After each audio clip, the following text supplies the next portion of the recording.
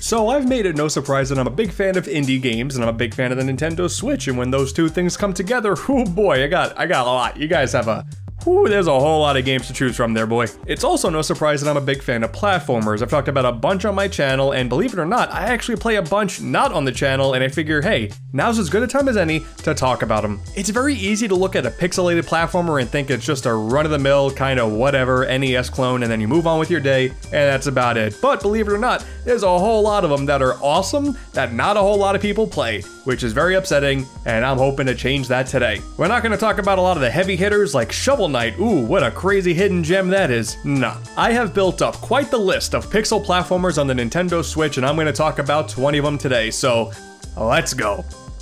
This is one of those instances where the name of a game caught me and I had to give it a shot immediately. Panic Porcupine. It's, you do play as a porcupine. He looks kind of like a hedgehog, but he's not quite the hedgehog you would come to expect. So like the game starts off with the land in danger, and a hedgehog was supposed to show up, but he had a movie deal at the time, so we're gonna deal with this guy instead, and look at him, he's terrified. So while it may sound like this would be like a Sonic the Hedgehog clone, that's not really the case. Panic Porcupine is more like this weird combination of Sonic the Hedgehog with Super Meat Boy, in that you're gonna die a lot and you can quick restart and give it another go. The levels are longer though, and there's a lot of momentum based stuff like Sonic. You have to go around and collect a bunch of eggs, collect a bunch of little woodland creatures, and just hope that you do okay. Just hope you don't die too many times and get too frustrated, because listen, because it's like Meat Boy, it's gonna happen a lot. The music is upbeat and catchy, the mechanics are actually pretty solid. Again, not much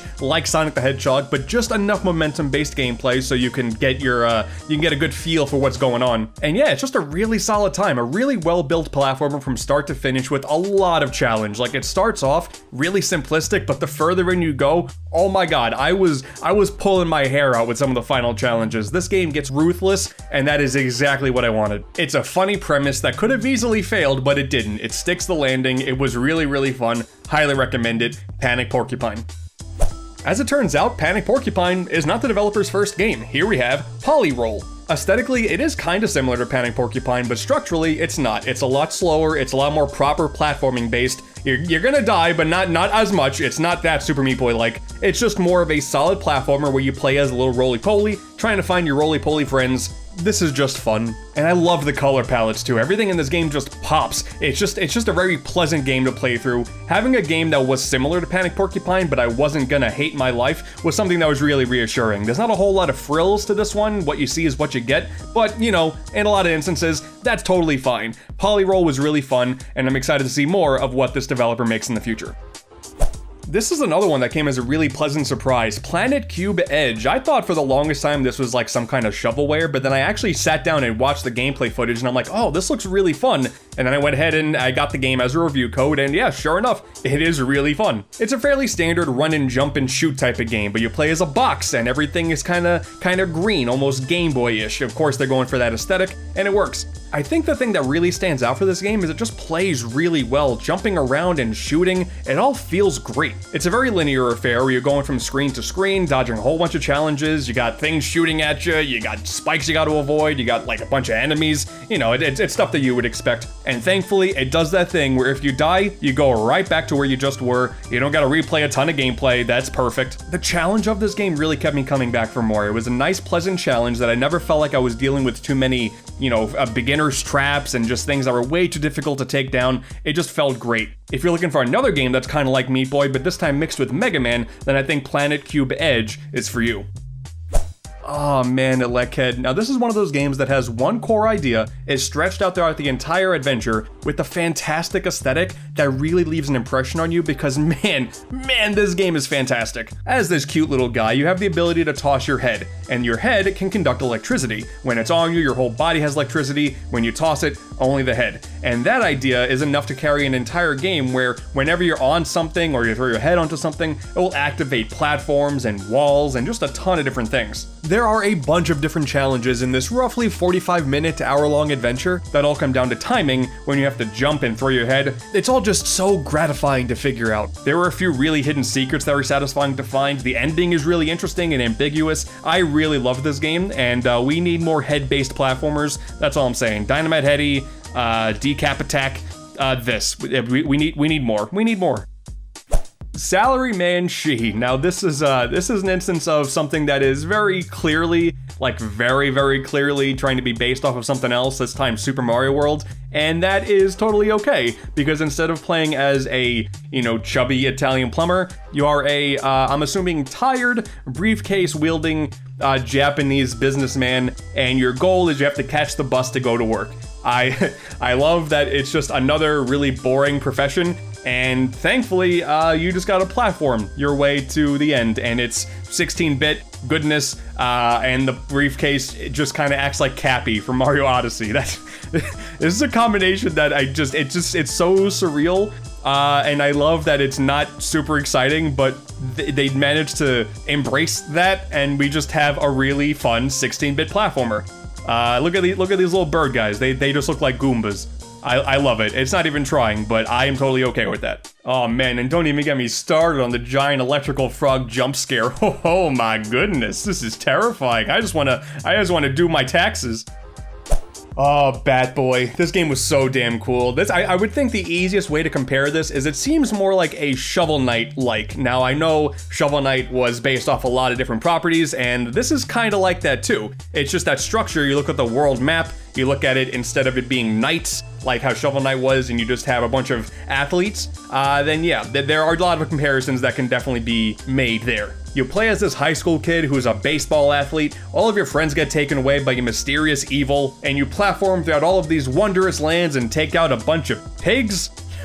Sure, the pigs are kind of cute and I like killing them, and that's how you save the day. And you got a little bird companion who won't shut up. As you beat the levels, you're consistently learning new mechanics. Every single time, there's just something new, like, oh wow, I can do this now, and I can do this now, and I can throw my bat out, and now I can bounce off of things this way. You're constantly growing as the game goes on, and there are some challenge levels that do really test your skills. If there were any major downsides with this game, it would come down to the music. I don't think it's all that memorable. It's kind of atmospheric, more than something you would expect from a game like this, but it's fine. Otherwise though, this is just a very sound, modern 8-bit platformer with a ton of really cool mechanics that goes on for a couple hours, has a very steady challenge curve, and a satisfying ending. That's all I really want from a game like this, and this game delivers on all fronts. Really a big fan of Bat Boy. This is one of those instances of love at first sight. When I first saw this trailer, I knew it was going to be special, and then I played it, and sure enough, this game is fantastic. I would go as far as to say this is the best Mega Man-like ever made. It's almost like this crazy combination of a bunch of different Mega Man types. It's structured like classic Mega Man. You have 8 different levels to choose from right from the very beginning. It has the atmosphere of a Mega Man X game where the threat is way larger than you would expect it to be, and even though the graphics are kind of cutesy, there is definitely an edge to everything. It plays a lot like Mega Man Zero because there is a strong emphasis on close combat, and oh my god, it feels incredible. And this one may be a bit of a stretch, but even kind of like Mega Man Battle Network because you have customizable chips that you can purchase back at the home base. And every time you finish the level, there are more chips for you to mess with, and man, it's just so much fun to see what works, because when you find out the loadout that works, you feel unstoppable until you get to the boss fights, and then you get stopped, but it feels like such a damn good challenge because the combat feels so good, and the music is fantastic. Dude, I can't even really like put into words in a short amount of time just how much I love this game. Oh dude, there's a grappling hook. I almost forgot. There's also a grappling hook. It's not very often when a game like this feels like the perfect package where it nails every single thing it's trying to do and then some, but Gravity Circuit, yeah, this game definitely succeeded at that. I recommend every game in this list for sure, but you would be foolish if you're an action fan to miss out on this one. So we're gonna change things up a little bit and go retro, because even though this is an old game, it is still a very special release. Clockwork Aquario. The story behind this game is that it was developed by Westone, a company that developed a lot of Wonder Boy games back in the day, and this game right here was developed for the arcades back then, but it was cancelled. And for years, while it was thought to be lost, it is lost no more. The game is readily available, and it is a lot of fun. It is a classic arcade-style game, so you gotta expect a lot of quick challenges, you're gonna be dying a whole lot and starting up a whole bunch of new continues. It is very arcadey, but I mean, just look at it. The style is incredible, and it's easily comparable with some of the other games that we've talked about today. You got bright, punchy graphics, you have a mechanic where you can lift enemies over your head and throw them at everything else. It's a simple idea, try and get as many points as you can, maybe try and do a no-death run. This is classic arcadey goodness, and it is so awesome that this game has been preserved for easy access. But if you're cool with that, and you're cool with the idea of trying the game over and over again to just better your runs, then this game, definitely recommended. We're sticking retro here, but this is another game that I'm going to assume a lot of you guys haven't played, and damn it, you really should. Gimmick Special Edition. So this is a classic NES game that only released in Japan and Scandinavia back in the day, which is a very odd combo. But once word was starting to get out about this game during the retro boom a few years back, I really noticed that this game is incredible and a hidden gem that we really missed out on, and it is so damn cool that it's available now. Essentially, this is an NES platformer you play as a tiny little green guy, and it has physics, which for an NES game is mind-boggling. Like, you have the ability to summon stars over your head and chuck them, and then depending on how fast you're moving when you throw it, if you bounce the star off of certain slants, like, it'll bounce with proper physics, which, sure, for modern games, kind of whatever, of course it does, but for an NES game, that's insane. The game was developed by Sunsoft, and if you know anything about them, how they developed NES games back in the day, there were no slouches when it came to graphics and music, because holy cow, this game looks fantastic, and it sounds incredible. Like, there's this bit in the first level where you walk through this water tube just to watch fish going around you, and it's the only part of the game that's like this, and it's just meant for the graphic designers to show off. I love that. Yeah, and the soundtrack's incredible too. Like, it feels great, it sounds great, it's very challenging, and thankfully the special edition does have a rewind feature. Always love that for classic games. And I just don't want this game to go back into the archives of being some crazy hidden gem. Gimmick deserves to be played. It is awesome, awesome, awesome. And I'm kind of cheating on this one because it's not released yet. I thought it would, but it's not. The same developers at Sunsoft also made a game called Trip World for the Game Boy, which is fantastic, and that's also coming to Switch. I just thought it would be out now, because what's incredible about it is it's not only a Game Boy game, it's getting colorized for the first time ever, thanks to Limited Run. That is awesome. Maybe I'll talk about this again once that game releases, but man, it's so good. It's pretty short, but it's a magical adventure from start to finish. Gimmick and Trip World. So good. Sunsoft back in the day, they were killing it. Pom Pom, The Great Space Rescue. There are so many games out there that mimic the 8-bit and 16-bit styles of the NES and Super Nintendo, but very rarely does a game come out that tries to be Super Nintendo styled. But rather than have it being a game based off of using a controller, it's like a modern interpretation of a Super Nintendo game that uses the mouse, like the Mario Paint mouse. I was sold immediately. This little mouse dude is always moving, and you have the ability with a whole bunch of items as well as a cursor to place things down to make sure that he survives on his adventures. And that's it. I mean, that's like the entire premise of the whole game, but they add so many different items that you can use. The art style is incredible. It has really charming music. It is hard as hell. Oh my god. Maybe I'm just not that good at it. That is totally fair. But I just admired the ambition of a game developer trying to make a new Super Nintendo mouse game. That's awesome. If you play the game on PC, of course you have an actual mouse that you can use and it feels super accurate, but on Switch you can use cursors or gyro, and it still feels really good, just there may be a little extra challenge there. Whether you play it on Steam or on Switch, you're in for a really good time with this one. I cannot believe the Super Nintendo mouse was a thing, and they barely made that many games for it. This remedies that. Love this game. Ah, Beanie. Who couldn't love a name like Beanie for a big old ball of bee? So this is a cute little game by the developers of the Tori games, which are pretty infamous in the eShop for being these really fun, cheap 3D platformers. It was a really big surprise to see a developer who did a really good job with classic low poly style 3D platforming make a game that's based off of a 16-bit platform right now. Like, very clearly it's trying to be Donkey Kong Country with its aesthetics, and clearly that's not a bad thing because this game is really nice looking. This is another one of those really bite-sized adventures, like honestly, less than a half hour. But what's really admirable about this is that it's purely a vertical platformer. You don't see those very often. Everyone goes crazy over the horizontal axis, and hey, you know what? Fine enough. The horizontal axis is the better of the two. I'll respect it. But the horizontal axis, it has a nice personality. Like, what you see here is what you get. Just keep going to the top and getting to your beehive, and eventually you'll beat the game in no time. It is worth completing though, because this game also kind of acts like a segue into the next game that this developer made, Super Kiwi 64, and it does so in a way that kind of blew my mind, honestly, which I did not expect from a little cheap game like this. I've said this before, but Ciactro, this developer, they're not making anything gigantic, but even still, they're a developer worth keeping your eyes on. You got a big old supporter of Beanie in me. Alright, we can keep this one short and sweet. Donut Dodo. This is a modern take on a classic Donkey Kong styled arcade game. You have a bunch of single screen levels. There's a giant dodo that keeps trying to kill you, and you have to collect a bunch of donuts, and then you can get the big donut. You got to avoid crazy enemies like the mouse and and the toilet, and that's just a Pac-Man ghost. The music is intense and blood pumping. And there's also this really awesome mechanic where if you get one of the donuts, you'll see another one on the screen start to glow. To maximize your points, rather than just going for every donut that you see, keep going for the glowing one. If you go out of your way to get a glowing one, another one will start to glow randomly, and just keep doing that. You can accrue some more lives that way, and after a few playthroughs, then you know the levels by heart. And it's just a really fun and wacky arcade game. I love this so much. There's not much more to it. Like a single playthrough, you're meant to go through the same game loop of like 4 levels twice. It takes 15 minutes if you can survive. But yeah, this game does exactly what it needed to, and it filled a void that I didn't know I had. Much love to the dodo. He's just trying to, I don't know, protect his giant donut. Who cares, man? Just get the big donut. You're a chef. You need the donut by any means necessary. That dodo will be just fine. Nothing bad ever happened to dodos.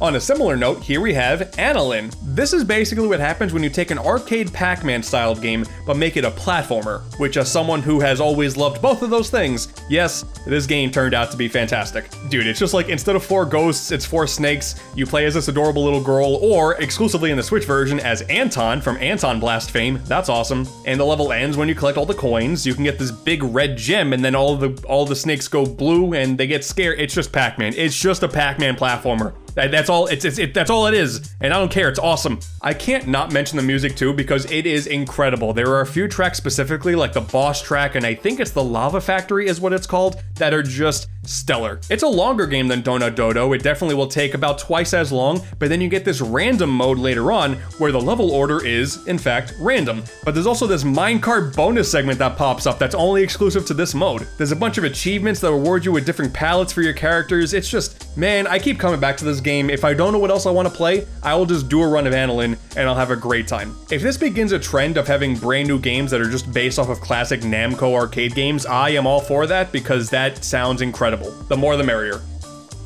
This one's also kind of cheating because I'm talking about 3 games in one. Love, Kuso, and Love 3. All 3 of these games are basically identical, and on top of that, Love 3 includes all of the levels from Love and Kuso, so you may as well just go with that one. But this is just one crazy, seamless platforming gauntlet, with the main gimmick being you have a set number of lives, and the ability to set your checkpoints whenever you want. Since these games are incredibly challenging, you can't expect them to be on the shorter side. They only go on for about like a half hour to an hour or so. But I love the simplistic aesthetic, and I think the gameplay mechanics are just perfect enough that they make a game like this that is just super challenging. I guess I'd also kind of like Meat Boy because you're gonna die a whole lot. It makes it just a really fun, complete package. I'm pretty sure at the time of this video, you can still purchase Love and Kuso individually, but realistically, just pick up Love 3. It includes all of those levels, makes it a much beefier game. If you want a game that's just meant to test your skills and put yourself to the challenge, and then hey, you never know, maybe you can go for a deathless run in this game too, then Love 3 comes highly recommended.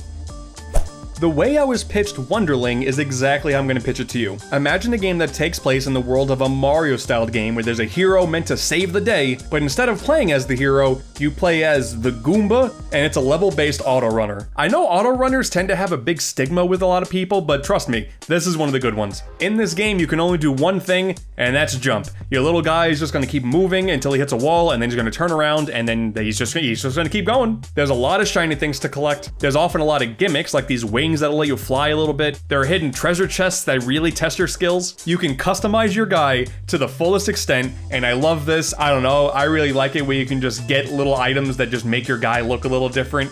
Even as stupid as some of these things are, I think it's an awesome little unlockable. But yeah, this is a game that I just did not expect to like. I'm not that huge into auto runners, but thankfully, since this isn't one of those endless runners, and the levels are really well designed, yeah, I really enjoyed my time with this. It helps that there is also a lot of content. There are many worlds with many levels, and then they made DLC with even more levels. Like, you get a really good bang for your buck with this one. There's also a handful of cutscenes with this witch character and like a cow who's filming the whole thing, and it's I don't want to spoil some of the dialogue, but it's worth it to go through all the cutscenes. It's kind of hilarious. Another one of those games where you're gonna die a lot, but you're gonna keep saying, one more try, one more try. And hopefully if you're not tired of that idea, I gotta tell you, this is another one that you definitely need to play. Moonleap. You know, you want to talk about a game that really went under the radar.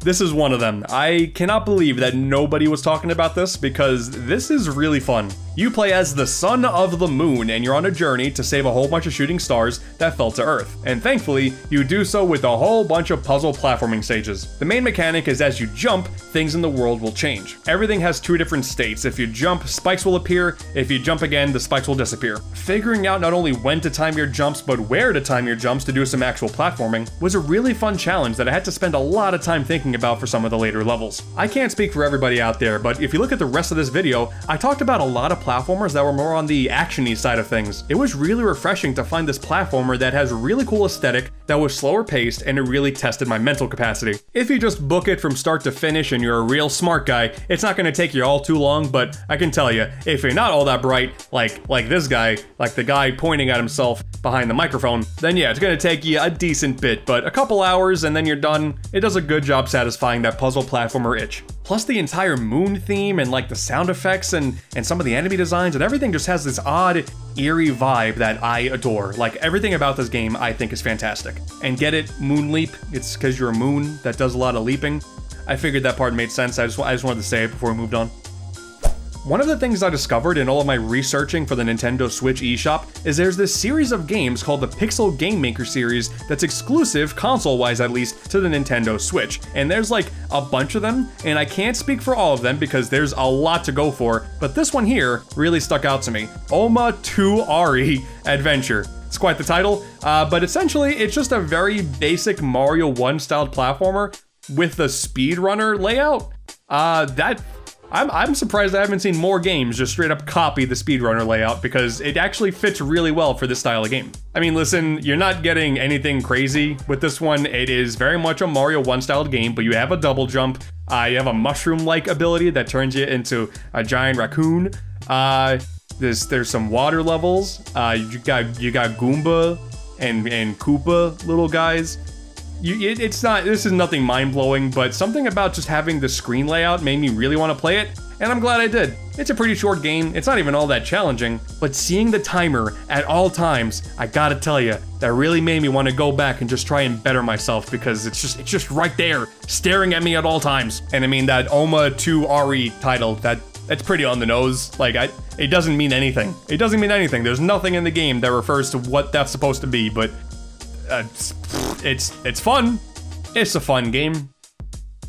I wanted to mention this game too because it's part of the same Pixel Game Maker series, and like, when else am I going to talk about it? Cham the Cat. This is just like, it's just like Super Mario Land for the Game Boy, but you have a whip. That's it. Like, this is one of the things I really like about the eShop, and I've talked about this before, but I love these really cheap experiences that are not meant to be mind-blowing, they're just fun little games. Like, sometimes that's all I want. I don't want to spend $20 to $30 on every big game on the eShop. Sometimes I got a couple of bucks and I'm like, hey, this game has a cute art style, I'll play it. And then I play it, I'm like, that was a game.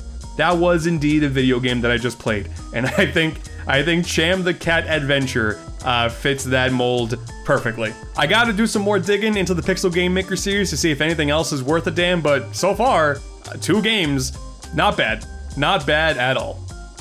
Why yes, I did in fact want a classic style platformer where you play as a big muscly timber man, or also just a big old bear, and you gotta save your big old bear wife from the evil people.